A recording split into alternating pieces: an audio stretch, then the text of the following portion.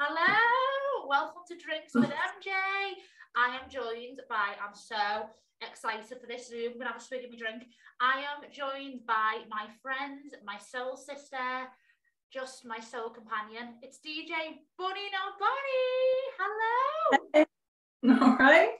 I'm so excited to have you on. Oh, it's so good to see your face. I wish we could do this face to face, but we're hundreds of miles apart at the moment. I know. Well, what are you drinking tonight? Corona. Ooh. Yeah. Crack it open then, you know what to do. I sure do. Noise. I love this noise. Did you get a freaking opener? Ooh. There we go, done. Cheers. Thank you for coming on Drinks with MJ. Woo. Yeah, absolutely. So how has everything been then? Because you've been DJing for like 20 odd years. How did you get into DJing? Do you know, yeah, I have been DJing a long time. I've been in my job a long time. But I kind of changed it up about 3 years ago. And I got into it because I grew up in a nightclub. My parents owned a nightclub from way before I was born. So I was literally in a cot, in a baby carrier, underneath the decks, in a nightclub for my childhood. And then as a younger child and a teenager, I embraced it. And I wanted to be part of everything that happened there, from sorting out the bottle orders to DJing to the new lights, like everything. I lived and breathed it, and every part of it, not just like the glamorous bits that you see now on Instagram. Obviously, we didn't have social media then, but everything that was involved, I wanted to do. Like at 12-year-old, I'd go in on a Saturday morning and want to help clean from the Friday night, or I'd want to go and help out in the cloakroom, or I'd want to be DJing. I just wanted to be in that atmosphere, and it was amazing. I didn't do too well in my GCSEs because I was preoccupied with that lifestyle, but I knew that was all I wanted. I knew, and I've always known, and it's changed. I've had kind of different career paths through that industry my whole life, but I'm 38 soon, and and at the moment it seems to be going okay. Yeah, absolutely. So how did you so you grew up in the nightclub. What was it that made you have that transition of thinking, I actually really want to play these clubs? Like, you grew up in it and you've been there, you've probably walked around with all kinds on the floor and stuff, but what made you actually go, I want to actually be playing and up front and centre? So my parents sold the nightclub to a big like national company. Yeah. And my dad broke my heart because he didn't tell me that this deal was going on. He just told me about 5 o'clock in the morning. I was sat on the bar in the club after everyone had gone home, and he sat there and said, this is it. This was the last night I've sold it. And honestly, like, I felt like my heart had been ripped out. I was so upset and really emotional. Even now I feel emotional about that conversation because it really affected me. But what it did do was make me fight to still be part of that. And I very quickly decided that I wanted to DJ. And I started, because at this time I was still at school. So I was probably 15, approaching 16. And I decided I wanted to DJ. And that was all I wanted to do, was just play music and dance and enjoy it. And I went to a club that was local to us. They knew, obviously, my parents, they knew the club that was our business had been sold. And I asked them to give me a chance. And they did. And I was there a few weeks. And I always remember my first kind of set and things. And from that, it grew because my confidence grew. And, you know, I probably wasn't very good. In fact, I definitely wasn't very good at actually DJing at that point. But there was nobody in the room that loved it as much as I did. And I grew in confidence. I grew in like myself really quickly as a young girl. And before I finished school, before I sat my GCSEs, I was then DJing 3 nights a week, 4 nights a week in over 18 bars and nightclubs and pubs and everywhere. And now I look back and think, you know, that was a big thing for a young girl to do. I don't know that I would be nervous if that was one of my daughters doing it. But yeah, I done that, and I done that for a long time, really, before I decided, well, it felt like a long time at the time, before I decided to take those skills and move abroad. And I moved abroad by myself when I was 18. Yeah, I travelled, I played music, I literally danced my way through my life in loads of different countries. And I just embraced how happy I was doing it. And that's what got me the gigs, you know. I was always on time. I always put in maximum effort, and I always played music that people wanted to hear. Yeah. And yeah, I mean, if you think about it, if I started when I was 15 and I'm nearly 38, that's quite a stint. Yeah, you've done well, you've earned your keep.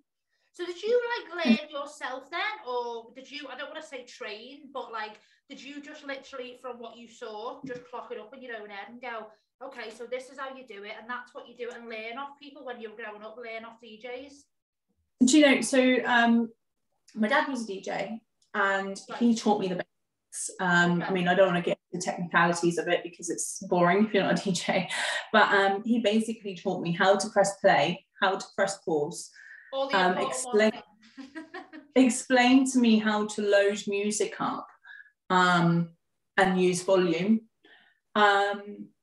And that was how I started. And I played my first gig only knowing that, and just choosing the music that I thought would work, and using the most basic set of skills you could imagine. But it was okay, it worked. And I was very fortunate then that along the way, there were other DJs that helped and supported me. And you know, I got on with a lot of other people and a lot of other DJs, and yeah, and it just all grew from there. But from there, it's self-taught, and it is still self-taught. You know, funny enough, at 15-year-old, when I was doing that, like, I never questioned my ability. But now I'm obviously better than technically better than what I was then. But now I question everything. I go and do a gig and I come home and I listen to what I played, and I can hear mistakes, or I know it instantly if I've not done it right.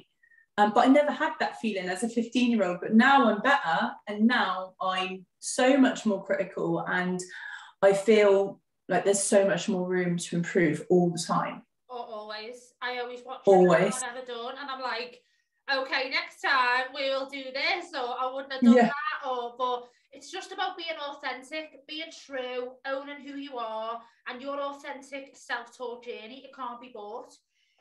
No, and I, you know, the way I enjoy learning is by watching other people that are better. You know, I watch other DJs that are incredible, and I sit there, and there's no jealousy or nothing like that. I literally watch them play and think, that's incredible. Yeah. Now, how do I make that happen for me? Or how do I bring that to my game and my way? And you're always learning. I'll never be the best DJ in the world. I don't even feel incredibly good at the moment anyway about DJing. You know, I don't feel like I'm technically great. There's a lot of people that are incredible DJs out there. But I'm always learning, and there isn't a day that goes past where I'm not doing something. So I'm just grateful for the journey, and grateful incredibly after the last 2 years that I'm still fully booked and people still want me to play music. Do you know what that means? That's a cheers to that, baby. Yeah, it is. Cheers, a virtual cheers, absolutely. Your life really is fascinating. So we met on a little TV show that we'll talk about later on, but your weight loss, it's crazy. You look like a completely different lady. Like, oh my gosh. Gotta go straight into it. How did you get to where you was with your weight? So I've always been like an 8 or a 10 normally growing up, because I'm an active person, but I never really had to think about it. I just ate whatever I wanted and I was active. So it didn't matter about being fat or thin or putting weight on or losing it, because I never really changed. Yeah. And then I got pregnant twice really quickly when I was 30 years old. So I had my first daughter at 30 and my second one at 31. And I don't actually fully know, and this is the truth, how heavy I got. I just know the last time I weighed myself, I had gone up to 16 and a half stone. And that wasn't at my biggest. I could guess that I was around 17 stone by the time I was at my heaviest. But I don't know exactly how heavy I was. I just know the heaviest weigh-in I had was 16 and a half stone. Now that's a lot. That is a huge amount of weight. And it came from overeating. It's just the easiest way to say it. I overate. I ate too many calories and I didn't move enough. Yeah. And I got really fat.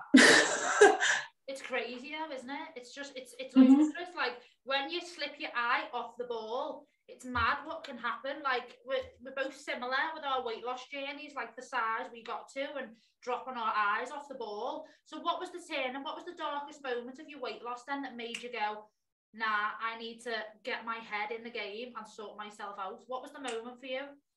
Well, it was a lot of things really that combined to one catalyst, I guess.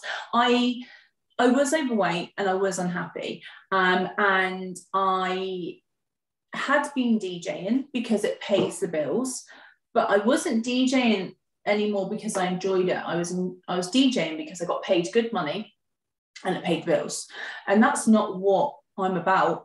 And I used to go and DJ on Friday and Saturday nights and literally be like dragging myself there because my confidence would be rock bottom. Yeah. I'd feel completely rubbish about myself, and standing in front of people when you're DJing feeling like that is really hard. It's harder anyway because people are critical in this world when you work in the music industry. But when you work in the music industry and people are critical and you've changed so much with your appearance, you know, you've gone from being average normal weight to being obese, people talk about it. They do, particularly other women and other girls, and I felt really bad about myself. And there was one night I was DJing for a corporate event, and I think there must have been about 200 people there, maybe 300, that sort of number. And I used to go there early to check if it was okay. And I went there early to check if it was okay. And I went into the bathroom, and it's this beautiful bathroom in a hotel. And it's like 4 or 5 cubicles in a row. And I went and sat in the cubicle, and I was literally like just sat, not even on the toilet for any reason, just sat there thinking, oh my God, I've got to do this again for like the next 3 hours. And I had some girls outside the cubicle who knew me. And they basically were having a conversation about, have you seen the state of Bonnie? She's put on so much weight. And I already felt bad that night, but knowing that I was then going out to DJ and face people talking like that was really hard. And I remember opening the door to the cubicle, and opposite the door to the cubicle was like a full-length mirror, because it's, you know, one of those posh hotels. And I waited for them to obviously leave, and I just literally looked in the mirror, and I've never hated myself more. Like, I would have done anything just to have walked out that gig that night. But I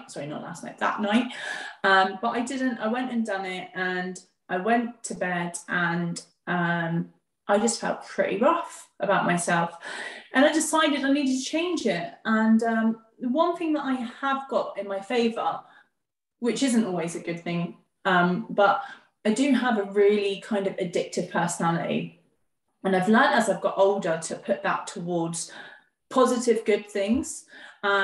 So, you know, it works because I like exercising now, so I'm on it, or like I like practicing DJing, so I'm on it. And at that point I was like, that switch went, and I was like, okay, like, let's change this. And it was never about losing weight because of what other people thought. It was about losing weight to find myself again, because I felt pretty broken at that point. Yeah, I can totally relate to what you're saying.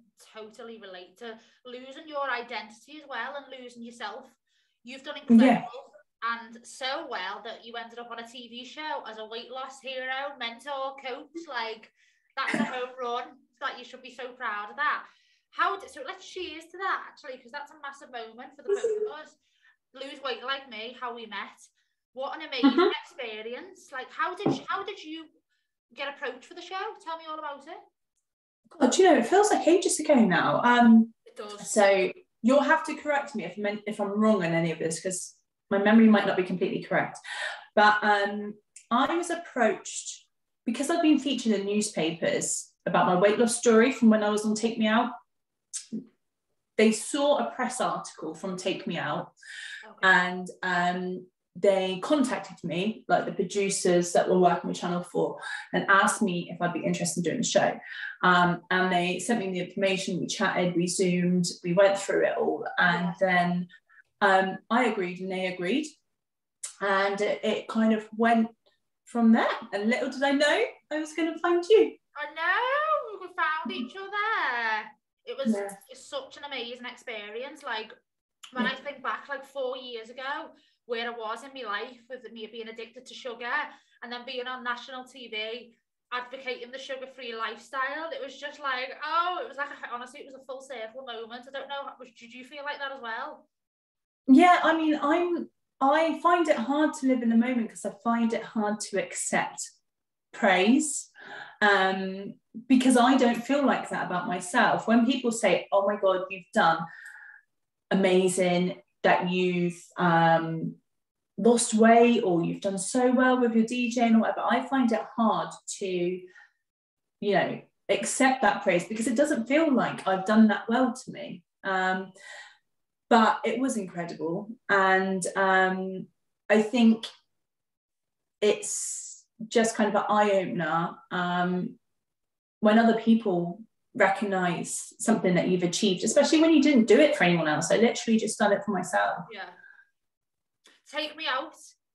Honestly, I need to watch you on Take Me Out. How did you get on being on Take Me Out? Like, no. Do you know, Take Me Out was in 2017. Wow. And it still haunts me to this day. What was it like? Take Me Out was great fun. It was like being on a massive hen party with Paddy McGuinness. It was incredible. I didn't get a date, and I've not had a date since, so I think I have the Take Me Out curse. But yeah, it was a similar sort of thing, although we did have to have a face-to-face audition, and they gave me the job, and I went on and had the best time, but didn't get a date. And like I said, have been single. How was that whole experience though, like being on the show every single weekend? I think it was on. What was it like? Yeah, so we filmed there, and what was it, how did you feel? Like, how did it affect your life? We had a 6-episode series, I think, but we filmed it over 10 days. So it's filmed one show a day over 10 days, and it's like a 12-hour day of filming, because of hair and makeup and all the edits and all the stuff you don't see. The stuff you don't see on Take Me Out is the best stuff. It's the only thing I would say. There was so much stuff that was, to me, so much more entertaining and fun, but for whatever reason it doesn't make the cut. Maybe it's a bit close to the edge, yeah, it's the whole like what you see as 6 weekends is actually filmed in 10 days. Wow. So because I remember watching it back in the day thinking there was someone on there that was on it every single week, and I was thinking, oh my God, like, you've been on there till it's all filmed. So you stay in this big hotel with all the other girls, and all the lads stay in one hotel, and then you just get looked after, and every morning you get hidden and put into this massive coach and drove to, it was at Maidstone Studios when I done it, drove to the studios, like ushered in because no one was allowed to know you're on Take Me Out.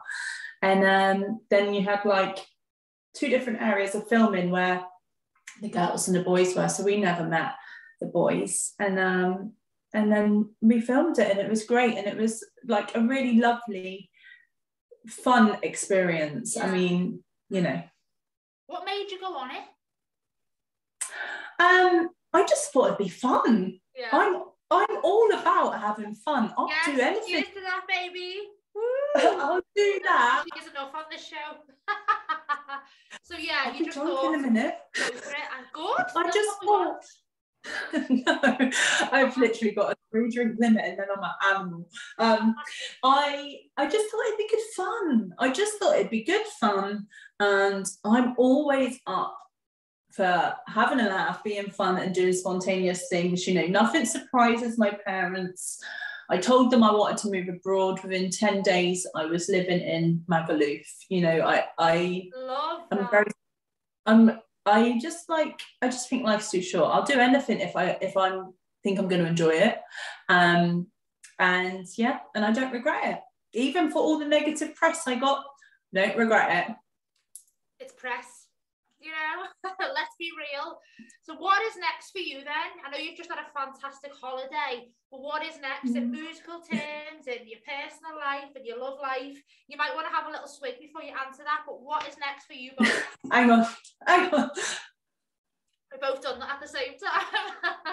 No, it tastes too good. I've got more in the fridge. Good, that's what we like. So, what is next? So, what's next? Okay, so here's what's next.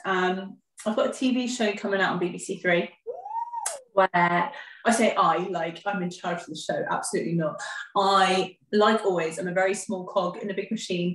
I was a DJ for a BBC show that is airing, I believe, this month, but I can't talk too much about it. But I DJ'd some really cool pies, and they were filmed, and they're going to be on the BBC. So that's something to look forward to. I've got a new single coming out, but it's still in the kind of tweaking stages, I would say. It's not been mastered yet, but it is due out, which is lovely and exciting. And then, you know, I'm really blessed. I've got full-time DJ work, and I'm on the radio, and I'm working at events and working at festivals, and I'm living the dream, but the dream's always bigger. There's always bigger stages. There's always bigger events. And yeah, I guess the next stage is to kind of up that. And that's what the goal is at the moment, is to get those bigger events. And hopefully with a bit of hard work, it will come off. Keep doing what you do. She's drunk. I've got a drunk. Oh no. Sorry. I am such a drunken liability, honestly. The show is not to blame. What would you tell your younger self 20 years ago if you knew what you knew now, baby? There is more life. No, hang on, let me rephrase that. There is more time than life. My biggest regret is that I feel like I wasted time. And I know we all make mistakes. We're only human, but I still live through those mistakes every day, and I'm still trying to rectify those. And I just wish that I realised a lot sooner how precious time is, because there's a lot of it that I feel that I wasted. And I really wish that there was some mistakes that I could take back, but I can't. So I'm just fighting my way through, trying to fix those and make my family proud. And, hopefully that will happen. And that's it, really. That's all I can say. That is amazing. Well, you're definitely making your family proud. I can't wait to hear. When's the new single out? I don't know yet. Maybe next month. Okay, next month. I am so excited. And you know what? It's so good to catch up as well. It's so good to see you. Honestly, I so wish that we could do this face to face. But I think I'm going to be up your way June the 9th for like 4 days. So hopefully we'll be able to catch up in person. Yeah, then. well, we can do this in person as well on the Instagram. Who knows? Bonnie, thank you so much for coming on Drinks with MJ. It's been an absolute joy. I've been so excited all week when you were coming on. I was like, yes, we're having a drink together. Thank you so much. Cheers, my love. Cheers. Thank you. Thank you for having me. I love you so much. You're doing so well. Thank you. It's an absolute honour to be on your show. Thank you. I love being, honestly, I've been excited all week. Thank you. And I will see you soon. Mwah. Thank you. Down it. Down it. I've not got much left. Down in one.